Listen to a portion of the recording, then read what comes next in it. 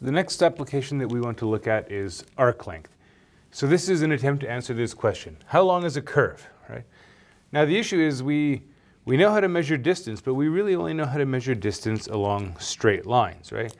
So we know that if we have, say, a point here and a point there, right? And we know the coordinates for these 2 points. So if this is, say, x1, y1, and over here is a point x2, y2.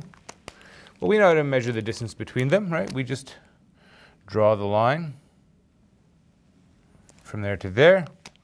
And then we rely on essentially Pythagorean theorem, right? We set up this triangle.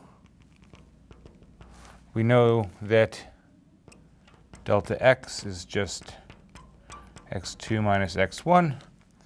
We know that delta y is y2 minus y1. And if we have this distance d, well, Pythagoras says that the distance squared is delta x squared plus delta y squared, okay? So this is something we understand and we know how this works. Another question is, well, what if you go from there to a situation where you're going between 2 points, but you're not doing it in a straight line, right? So what if you're going from here to there, and instead of following a straight line, you follow some curve? Maybe we travel like this. How do we measure the distance now? Well, we fall back to a technique that we've done many times in the past, right? We still start with an initial point x1, right? So this will be, maybe we call this A. We're going to end at some final point B. And we're going to call that maybe x n plus 1, and we're going to introduce a whole bunch of other points in between, right? x2, x3, x4, and so on, right? We partition. And so that partition, well, it introduces a bunch of intermediate points on our curve.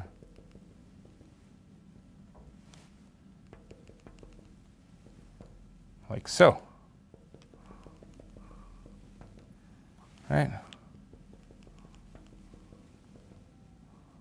So it's a very similar picture to the one that we encounter when we're doing, let's say, areas or something like that, right?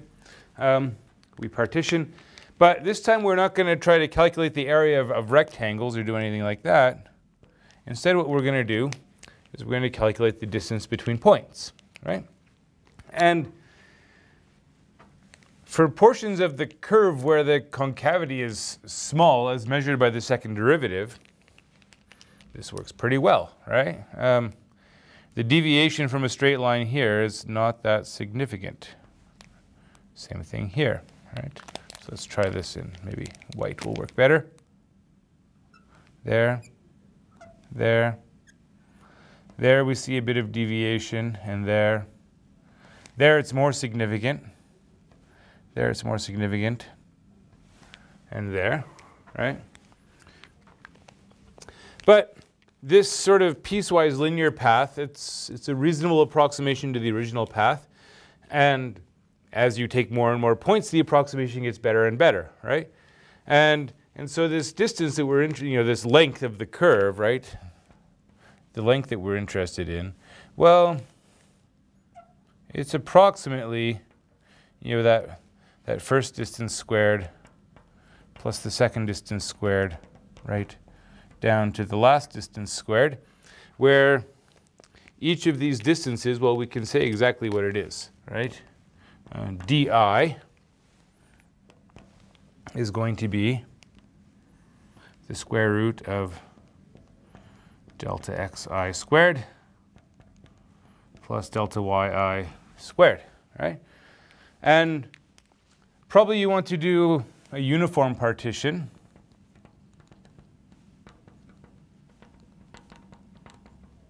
That's sort of standard practice for us, right? So if we're doing a uniform partition, then we know that delta xi should just be delta x, our usual b minus a over n for each I going from 1 up to n. Okay. What about delta yi? Well, delta yi is going to be f at xi plus, oops, sorry, should be in the subscript, I plus 1, right, minus f at xi, okay, for each I. Okay, so we can kind of put that together. We can sort of put this as a Riemann sum, but actually there's a thing we can do which is even better.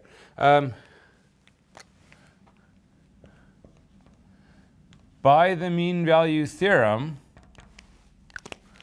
I can take this difference and I can write it as, and now of course now I have to assume that my function is differentiable, continuous, right? So, and of course if it's at least continuous, right, maybe there's some points where it's not differentiable. But those are typically going to be cusps, corners, things like that. And we can still calculate the length by breaking, the curve up, right? If it's continuous but it's not differentiable, it's probably at least piecewise differentiable. I mean, probably. I mean, you can construct curves that are continuous everywhere but differentiable nowhere, really bizarre objects you might encounter in like an analysis course later in your life. But for the sort of things you encounter in calculus, typically worst case scenario is it's piecewise differentiable and you can apply this picture to each part. So if we assume differentiability, then the mean value theorem guarantees that we can write this difference as f prime at some ci times, well, the difference between xi plus 1 and xi, but that's just delta x, right? So we get delta x. And so ci here, well, ci is some number between xi and xi plus 1, all right? Okay, but coming back to this, what do I get now if I do delta xi squared plus delta yi squared? What do I get? Well, this is just delta x squared. The delta yi squared becomes f prime of ci squared, and also, again, delta x squared. Well, you can factor out that delta x squared, right? 1 plus f prime of ci squared. Okay? And so now you want to move from the approximate to the precise using limiting arguments the way we usually do in calculus. And so we say, okay, well, look, that means that what this distance is going to be here is going to be 1 plus f prime of ci squared, all under the square root. Square root of delta x squared is just delta x. So we sum all of these. That gives us something that looks an awful lot like a Riemann sum, right?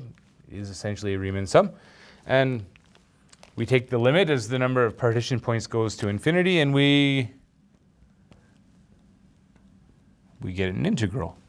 We get an integral that looks like the integral from a to b, 1 plus f prime of x squared times dx, right? That's going to let us calculate the length of the curve. So now that we've got our formula, we'll put it to use in a number of examples.